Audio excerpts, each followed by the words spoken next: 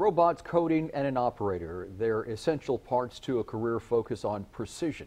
In today's Gear Up, our Carolina Cruz shares how a student at Texas State Technical College is learning the skills for a job of the future.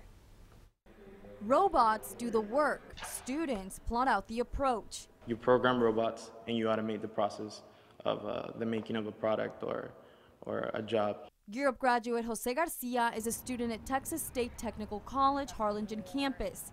He didn't go for your average hands-on job.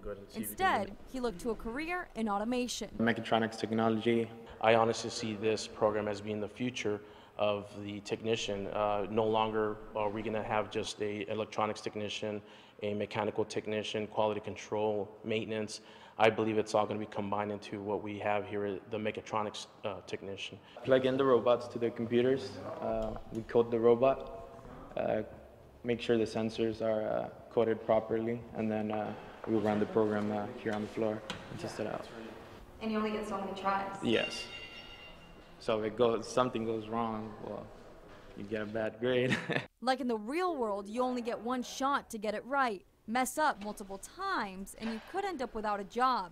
Students are prepared for that reality. During the screening process, they asked her questions about PLCs, about hydraulic systems, motor controls, and they were actually surprised at how much knowledge she already had in those areas. The training students receive gives them experience to land a job come graduation. Garcia walks across the stage spring of 2019.